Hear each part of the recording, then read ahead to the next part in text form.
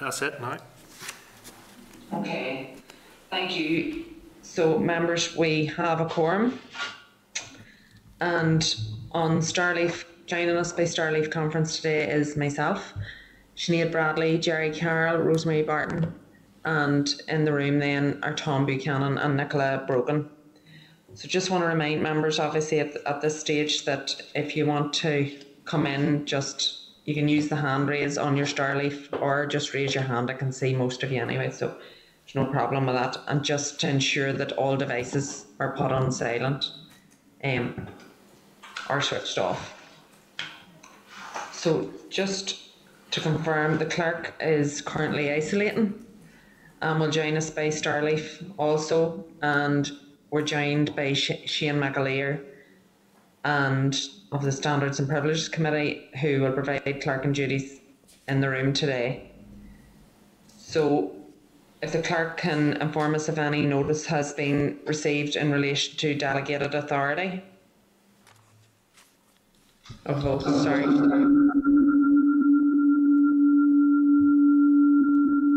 mute their... Chair, broadcast, we can just bring Nick Mitford in.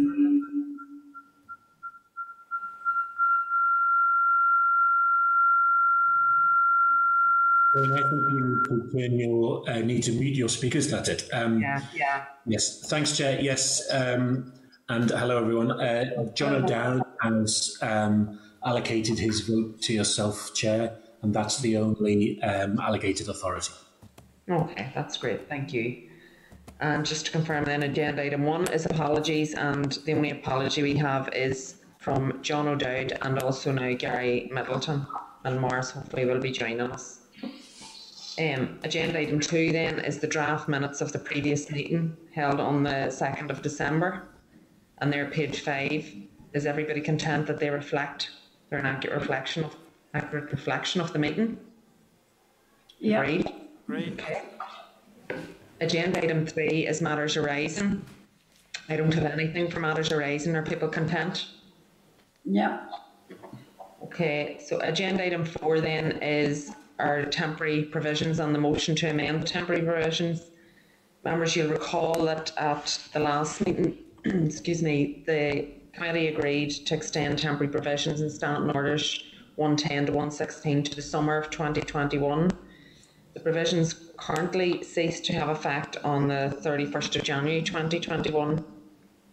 In addition, the committee also agreed to amend Standing Order 1128 in respect of the temporary provisions and the 9:30 AM deadline for nominating a proxy. At page 11 is a covering memo from the clerk.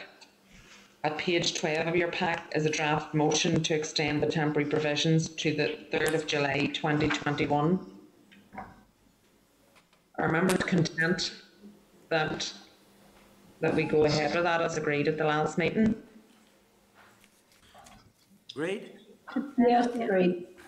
Sure. And are members content with the draft motion? Yeah. Sure. Sorry, go ahead. Sure. Just your screen is quite choppy. I don't know if it's just my connection, but you're freaking out. It's everybody's, Jerry, because actually I wasn't sure if you were all keeping up with where I'm at on the agenda. I was a wee bit worried about it there. The connection seems to be very bad. Yeah, just you're choppy from my end, just to let you know that. Thanks. And look, if I do go past something and because of the connection I've missed somebody, just shout, bring me back to it. I don't mind going back. You know, I don't want people to miss out and getting their point across just because there's a bad connection. But it might be worth maybe Shane just checking. That seems to be a wee bit better now. No. Okay. So members are content then with the draft motion? Mm-hmm. Yeah. Okay. So at page 13 of your pack then is a draft letter to the Speaker explaining the committee's deliberations and decision to amend Standing Order 1128. Are members content with the draft letter and to forward it to the Speaker? Yeah. And that's in relation to the 9:30 deadline, which obviously we had some concerns around, but we wanted to do it in a way that would have I suppose, be the cleanest and give greatest legal cover, even in terms of the Speaker's office. So the clerk is awaiting legal advice with regards to the wording of the draft motion to amend standing orders in respect of the 9:30 a.m. deadline. He'll hopefully receive that over the next week or so, and once that advice has been received, if members are content to agree a draft motion by way of correspondence over the recess period, so the clerk will email us a copy of the motion, and if I could just ask that everybody come back and respond just to say that you're content or not content with that, because obviously if we're all content with it, that can proceed over the recess period. Are members okay with us proceeding in that way? Yeah. Great. Okay, that's great. And it's saying hope that a single debate on both motions will be scheduled for the new year, and the clerk will inform members once that has been confirmed. Nick, do you need to come in on any of that, or are you happy that? No, that's fine, Chair. Thank you. Okay. So the next item then is agenda item 5, and that's our proxy voting. And again, members, you'll recall at the last meeting the committee agreed to defer its decision on which option to proceed with in respect of proxy voting, and that was really just to give members an opportunity to have a think about it and decide what they thought was the best option. So the clerk's option paper is at page 16 of your meeting pack, and the responses received from parties and independent members are pages 23 to 73 for your information. At page 17 of the options paper, and as a reminder of the 3 options identified, were option A was to simply do nothing and keep standing orders and permanent proxy voting as they currently are, Standing Order 2711. Option B, to permanently put in place Standing Order 112, which is the current temporary provision for proxy voting. And option C is a more considered approach containing parental leave and or long-term medical absence outside of COVID-19. So based on the committee's previous discussions and consideration of parties' views, option C probably seems to be what the majority of members are leaning towards. However, if option C is what the committee agrees to, we'll have to decide whether just to provide parental leave or to also include long-term illness. I suppose I want to allow members the opportunity to come in relation to this. Just from my own point of view, my own position would be that I do think you need to go outside of parental leave, and it should include long-term illness, because obviously there will come a point when an individual in a party will have to decide whether they're able to continue with their role. But I think that they should at least be given the opportunity to have a considered approach around that, where they shouldn't be forced into a position where, because their party will not have votes within the Assembly chamber, that they're making that decision maybe more quickly and not in a considered manner in which they would like to. And I think just compassion would say that that's the right approach for me. And I suppose option C at the moment, I know that some members would be more content if we kept it as it is at the moment. And I can't say that I'm absolutely opposed to that either. I think we do have time to consider if we want to move further. I think that option C is for me at this point the right option, but I don't think that we should say that that's set in stone for forevermore. I think that we do need to look at, is there more potential? Is there a good way of doing it? It's about ensuring that the democratic process works properly and that people are held accountable, but at the same time allowing people to make best use of their time, most effective use of their time for their constituents. So I would like to allow members the opportunity, because the screen is so bad, rather than wait for people to put up their hands. If people are okay, I'll just ask you if you've comments to make, and then you can come in as I say your name. Is that okay? Because the screen is so bad that I can't even see if people have their hands up, and I don't want anybody to miss on the opportunity. So I'm going to take you kind of as you are in order on the screen for what I can see. Is that okay? So, Jerry, you're actually first on my screen there. Yes, thanks, Chair. Yeah, I think ideally B was good. I suppose still is good from our perspective. But the issue with B, I suppose, is it doesn't have the 9:30 flexibility issue there. So if there's any way of merging B and C with that in mind, that would be the perfect scenario, if you will, from our perspective. Because I think it's, and I know some people have kind of alluded to, maybe people not being in the building or possibly sort of taking advantage, but I think it's basically, ultimately it's up to the district if they see MLA, neglecting their duties or, not being installment or whatever. So ideally I would prefer an amended B, but I know that's not in front of us, Chair, but I just wanted to kind of say that would be our preference, because I think B allows for a more flexible approach to society and politics, and isn't as rigid as elements of CR. So just a few points there, thanks. No, and I don't disagree with some of the points you're making, Jerry, to be fair to you. Clerk, before we move on, do you want to come in on what Jerry has said, Nick? Yes, well, yeah, and Jerry's right in that if you did decide to go with option B, and basically replicate everything that's in Standing Order 112 at the minute, that wouldn't then include what we've discussed and looked at in terms of the 9:30 deadline. But I'm hoping that we will have the motion ready for that, certainly and almost in place by the time we get to the next meeting. So if option B was what the committee decided that they wanted to go for, then it would be a very easy thing for us to actually then incorporate the change to the 9:30 deadline, certainly. Okay, thank you, Nick. I appreciate that. Rosemary? We would be considering as a party option C. Okay. In relation to proxy voting, we're not quite there to go permanently on it, and we'd like to continue in the method in which it's used at the moment. Okay. Sinead?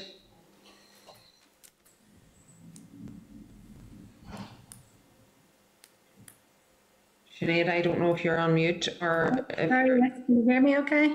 Yes, I can hear you now. Okay, thanks, Chair. Yes, to be fair, I'm not fully there yet. I take Nick's comment about that 9:30 being able to, I suppose it could be incorporated to any of the options that we're looking at here. But I suppose I don't think obviously today or this format's really working well for anybody to be making any decisions on it. And we do have a bit more time to digest. And I think there might be parts of, I suppose, between C and D, there's stuff in D that I see value in. So I think maybe some hybrid between the two, which have not fully arrived at yet. Okay. So you would prefer we didn't take a decision today in relation to this? Sinead, am I right in saying that? Sorry, Chair. To be fair, I think given that the time, because we have got a temporary provision in place, is there any... Could I take some advice? Do we need time on it? I'm just thinking I am missing out quite a bit on what's being said here. So it's maybe not just an ideal format to do it. And also, I don't feel any huge time pressure on this. Maybe I'm unaware of something. Is there anything, Chair, that we should be mindful of in the timing of this? No, I don't think so. Nick, can you just confirm that we could wait to the next meeting to take a decision in relation to this? Yes, well, certainly. And, Sinead is right. There is no time pressure at all on this. As we've now agreed today that the current temporary provisions, which in other words is option B of 112, are going to be in place until the summer recess. Looking at what is then going to replace those on a permanent basis doesn't have to be agreed until the summer recess. So, there is no pressure at all on having to get something agreed. It was just that it was something that we had said that would come back to this meeting, but certainly there's plenty time. So Yeah, sorry, Chair, I heard some of that. So yeah, I just, I would be happy to go ahead if we want to tease this out and take a vote on it today, but I'm just mindful that I'm not fully hearing all members' views on it, which may sway me, and therefore I just wonder, is it, given that there's no huge time pressure on us, maybe it isn't the best to force a vote on it today? Sinead, I have no issue with that, to be honest with you, because I think everybody's struggling a wee bit. It's probably because so many of us are on Star Leave. I would ordinarily be in the room, so I think that's probably perhaps one of the issues. So I am content that we would bring this back to a future meeting, and if others are content that we do the same. Rosemary and Jerry, would you be content that we put off making it? Okay. Yeah. And Tom and Nicola then in the room as well, obviously. Yeah, that's great. I'll be sure. Yeah, happy enough with that, Chair. Again, from our perspective, if we're going to make any change to this at all, I think option C is the one that we need to look at. And I have no doubt that whenever you were going through that, there would be that opportunity for that change that may be required or something else added to it or whatever.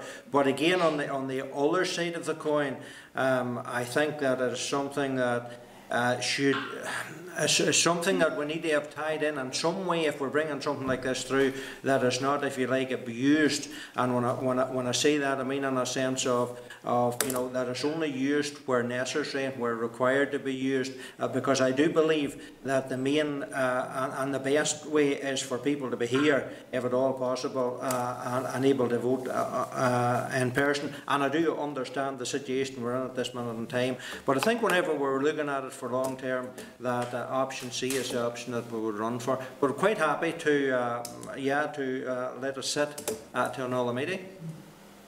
Okay. And are you content then also that we'll come back to this at a further meeting? Yeah, Linda, I'm happy enough with that. Sorry, Chair. No bother. Well, I'm happy with that. I'm content that that's the way we go forward. So, Nick, you're happy enough that that's the approach that the committee's agreeing, that we're going to wait and Yes. that's at a further meeting. Okay. Yep, no problem at all. That's brilliant. Thank you, members. So agenda item 6 then is the legislative consent motion. Excuse me.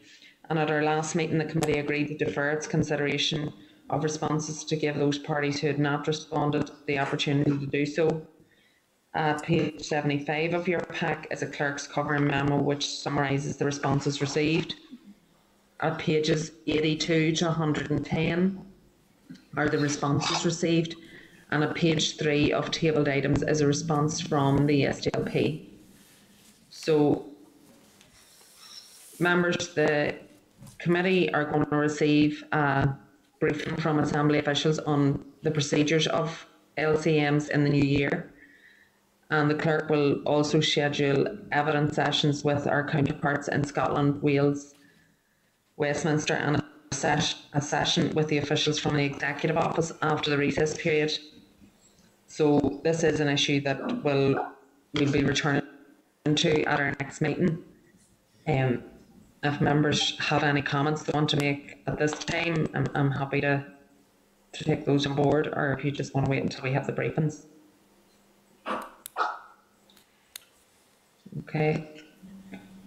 Nobody has indicated, but I just want to be clear that I'm not missing somebody.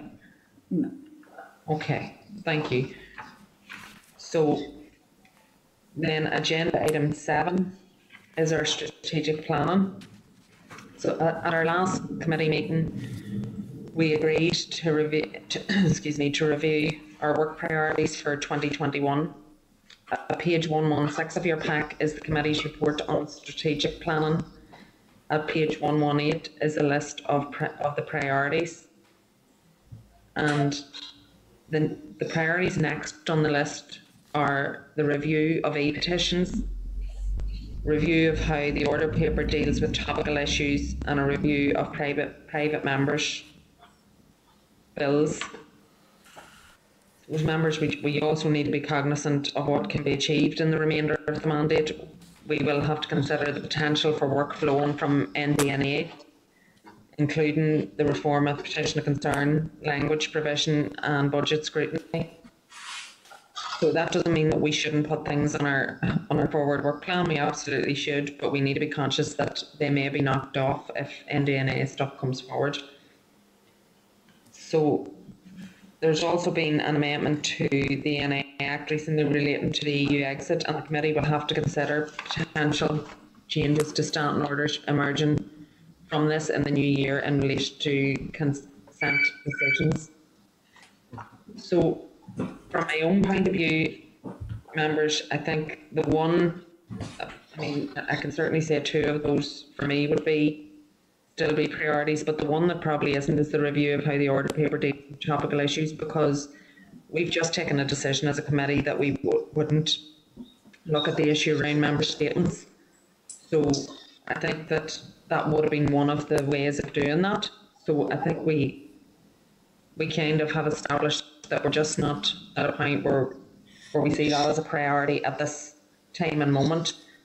If people have a different view, I'm happy to hear it, but I would be inclined to say that I suppose I certainly would like to look at the review of e-petitions, and I know there are definitely issues with private members' bills. It's really around the turnaround time for them. You know, I could give an example even around the special paid leave where it was taken forward in the Dáil. Mary Lou and Louise O'Reilly brought it forward. It was very quickly turned around, brought onto the floor of the Dáil, and the minister adopted it immediately. And you know, hopefully we're going to see that in place really quickly. But even in terms of the private members' bill itself, it was really quickly. There's a really quick turnaround on it. So I think that there is work to be done there, but we just need to decide: what can we do in this mandate? So if we had to pick one, where would members' heads be at this moment in time? And I'm going to do the same again because I'm not able to clearly see if people are trying to indicate, and I don't want to miss anybody. If people don't mind, I'm just going to call people out in order and then they can give a view on it. So Tom? Yeah, well, I think that if we're looking at perhaps maybe the review of the how order papers are dealt with and issues like that there, and again the topical issues, I think that is something that we could be looking at within the committee. But I mean, I'm quite easy as to what the committee agrees to on taking forward. Okay, Tom, I appreciate that. Thank you. Nicola? Chair, did you say you were happy enough, or you thought that the order paper dealing with topical issues wasn't a priority at the minute? Well, it's not that it's not a priority, but we had talked about member statements and we had kind of decided that we're not going to go down that road at the minute. So that would have been a way of sort of looking at the topical issues. We do have topical questions. We have urgent oral questions and matters of the day. So, I mean, we're probably not saying that it's a perfect, that it all works perfectly, because I don't necessarily think it does, but I don't think what we probably have the capacity to look at all of those issues, and I think we probably do need to look at them all in the round. So, I mean, my preference would be around the review of e-petitions or the review of private members' bills. Okay, I just wanted to double check that. Listen, I'm with Tom really, that I've no personal kind of choice where like I wouldn't choose any of them over, so I'll go ahead with the committee and follow your lead. No problem, that's great, thank you. Sinead? Chair, can you hear me okay? Yes, Sinead. So I take aboard what you said. You're absolutely right. You know, as a committee, we have been, I suppose, charged with having to respond to what hopefully is a temporary situation, and a lot of our time is consumed, our short time is consumed on that. But also we will be obliged, I believe, in the new decade, new approach stuff that may arrive at us at any time, and we probably have to leave room and scope for that. But things have changed, you know, even in that. I know that certainly the statements was something that I was keen to, but I know things have moved on and it is a new world. And probably in this sort of COVID environment and working remotely and the disconnect between Stormont and the public being able to get into it, I think there probably is a new focus on the e-petitions part, because we do have to find new creative ways of the public to connect to us. And I think in this climate, that probably is a healthy choice. Now, that said, I really do think the order paper and how they deal with topical issues is still a hot thing, because, you have to ask, when we say topical issues, of course we have topical questions and you have matter of the day, but also, and I know the chair will appreciate this, also we have, on a day where there is primary legislation scheduled, we also have topical issues in the form of a minister's statement. And yesterday, for example, we had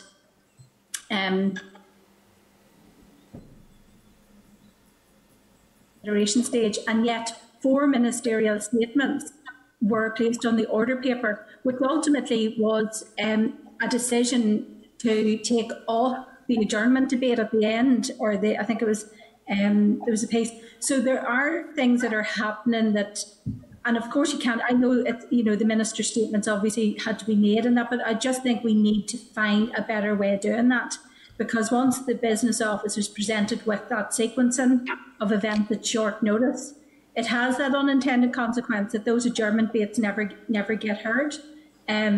So I think there definitely still has to be something around the order paper and how it's formed. There's flaws in it, and I think COVID has really shone a light on that. Thank you, Chair. I don't disagree with you, Sinead, to be fair. I just think it is probably quite a substantial piece of work, because for me it's not just about dealing with the topical issues. I actually think, sort of in the vein of what the comments you've just made, we actually need to look at it in the round and how it is all of the business is carried out within the chamber. So I would be in agreement with you in relation to that. But I suppose just within our capacity and the time we have left, and the fact that we will have to deal with the NDNA, am I right in saying that e-petitions is probably, we don't need to make a decision on this today, by the way. I'm just sort of trying to get as much conversation around. Chair, I would agree. I just think in this climate, e-petitions has probably bubbled up higher than it would have been at the outset for me. Yeah. No, absolutely. Thank you, Sinead. Jerry? Thanks, Chair. I can't agree on the petition stuff. I suppose, this year there's been no real possibility of people to carry out normal petitions, hand signed ones. And I know there's some sort of provision or scope for a limited online petition submission at the minute, but I think the petition question is very relevant, so I would have some sympathy towards that. I think the other thing is PMBs, and have me on one going through the process, so a bit of self-interest in terms of trying to get that proceeded quickly. But I think obviously there seems to be, and the staff are obviously doing a lot of hard work, but there does seem to be an issue with slowness in terms of turnaround of PMBs, and given the fact there's quite an amount in the system at the minute, I think I would be interested, not just from my own PMB perspective, but for the wider issues. It'd be good to have a process that doesn't skirt over scrutiny and accountability, but is done in a quick way. So I suppose there's from my perspective in looking at PMBs, Chair. Yeah, I think it is something that needs to be looked at. It is that slow turnaround, and it's not down to staff or resourcing, to be fair with you. It is down to process, because I actually had a bit of a conversation with the clerk about this earlier. So, and that's kind of, where my thinking was at, is that if there's something wrong with processes, then we need to streamline them, we need to fix them, and that could probably actually help staff as much as it helps members if it's done right. And in terms of the petitions, we're just a million miles behind everywhere else, so that's not where we want to be either. Rosemary, can I let you come in before we... Yeah. Okay, I think the review of the order papers is something that needs to be looked at. Like yesterday, for example, as you said, 4 ministerial statements, and then it knocked off the adjournment debate at the end. And don't forget that adjournment debate has already come from being cancelled at another time. So I don't think that's fair, and I think there has to be some way around that.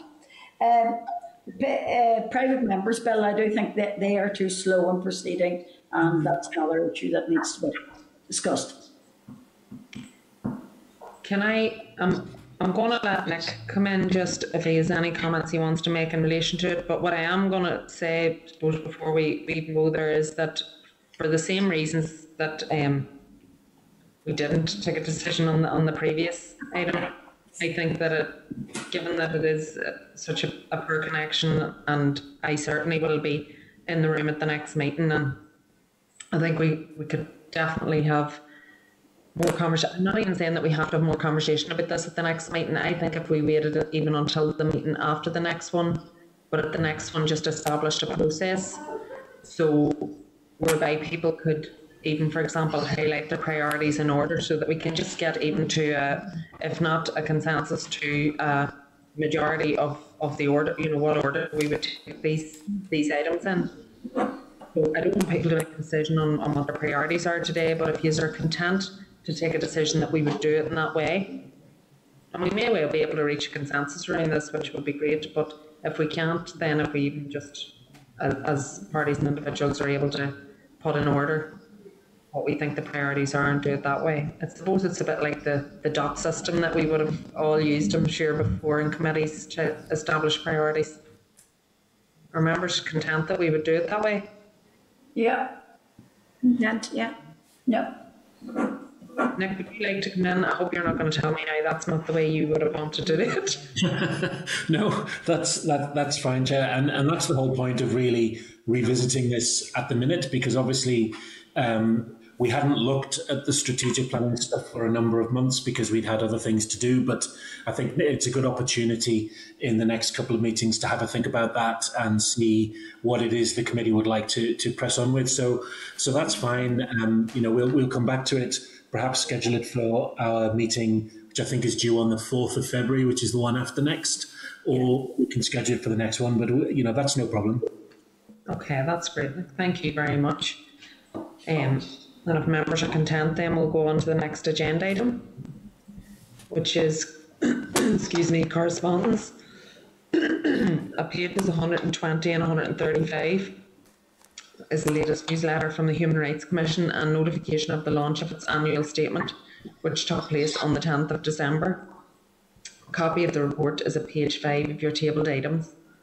At page 140 is an email from Pivotal, which provides notification of its recently published report, Education, Training and Skills for Young People aged 14 to 19 years old. Are members content that we note the items of correspondence? Okay. Yeah. Our forward work programme then, so following obviously the discussions that we've had today, our strategic plan and the clerk will proceed incorporating how we intend to move forward with those in relation to the forward work programme, and we will also continue to progress with our LCMs, and the proxy voting then will be on the forward work programme as well. So are members content? Yep. Okay.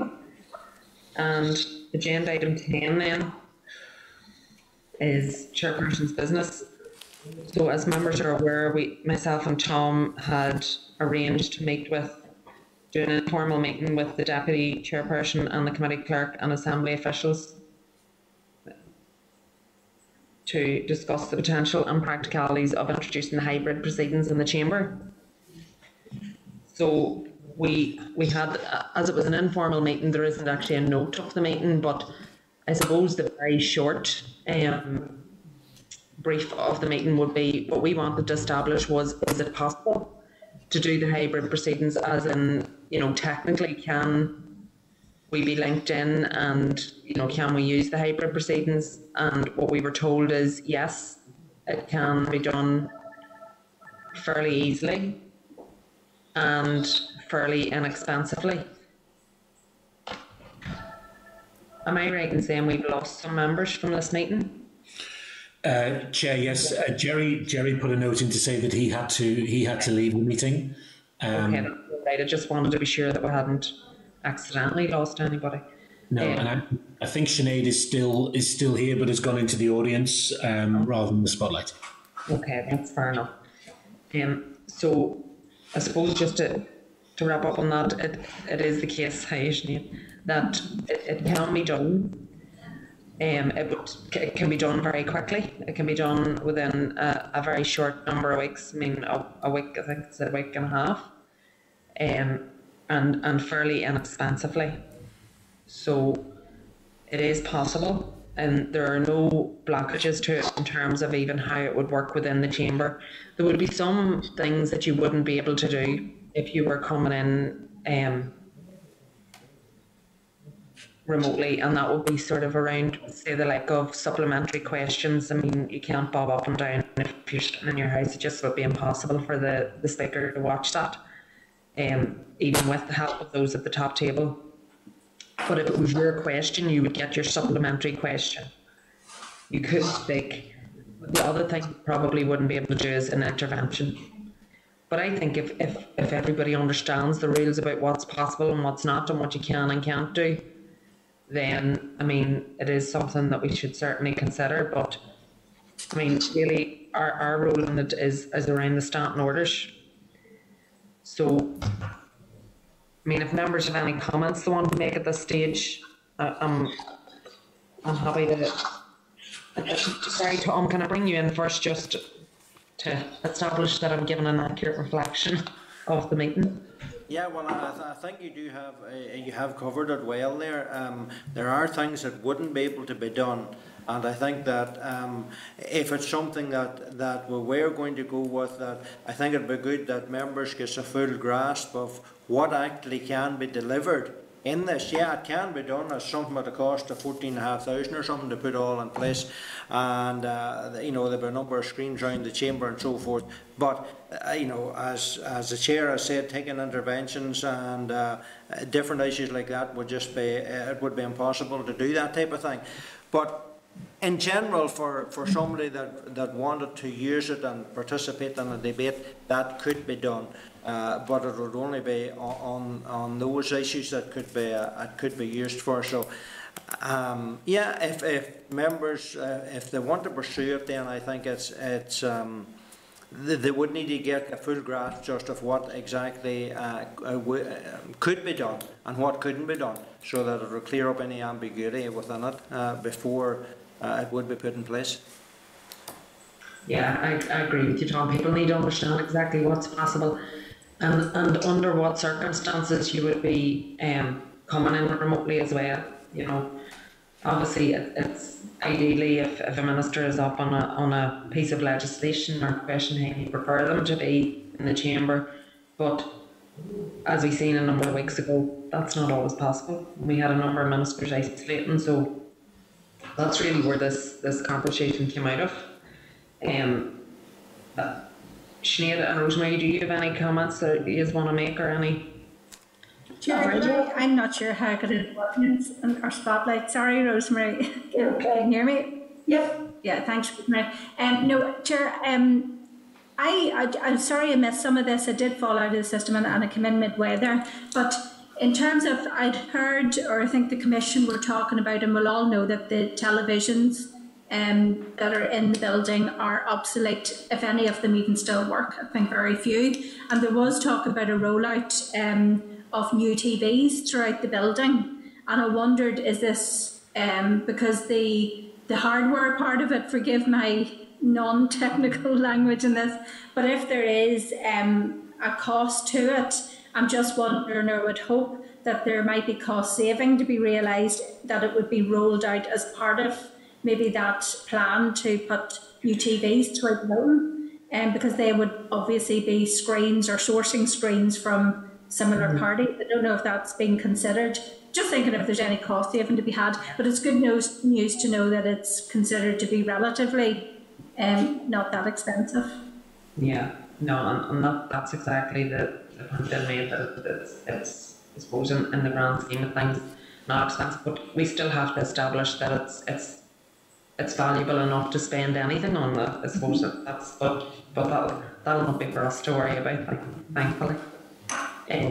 Rosemary, do you know? I think no. I think it's something worth considering, and something that I think we should maybe further investigate. I know you and Tom have had perhaps a better idea of what can and can't be done, and maybe if we could have somebody maybe speak to the group as a whole at some stage. But Rosemary, that's exactly what I was going to suggest. I think you're 100% right. The informal meeting was really to establish could it be done, because we didn't feel there was any value in bringing people to a committee meeting to tell us this can't be done. Of course, yeah. But because we've had that conversation, I absolutely agree with you. I think that the committee should be afforded the opportunity to ask the relevant questions that they want to ask. So if you're content, that is actually how we will proceed. The committee clerks will arrange that, if that's okay. Nick, if you're okay in arranging that for the new year. Yes, no problem. Okay. So just, yeah, no, I think that's,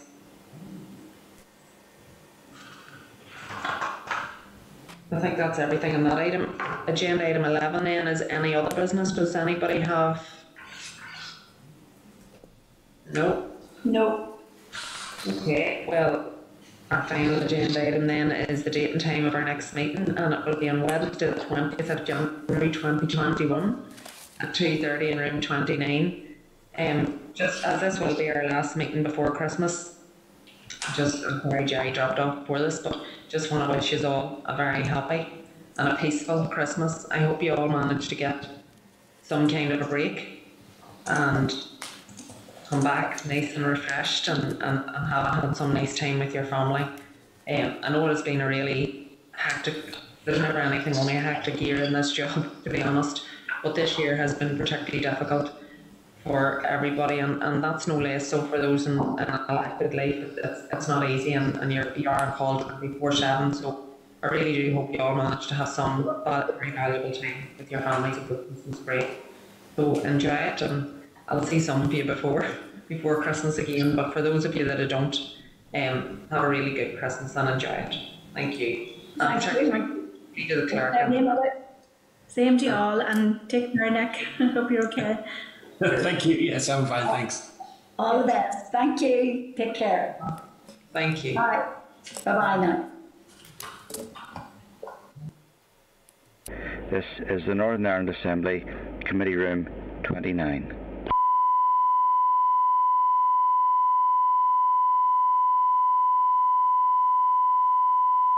This is the Northern Ireland Assembly, Committee Room 29. This is the Northern Ireland Assembly, Committee Room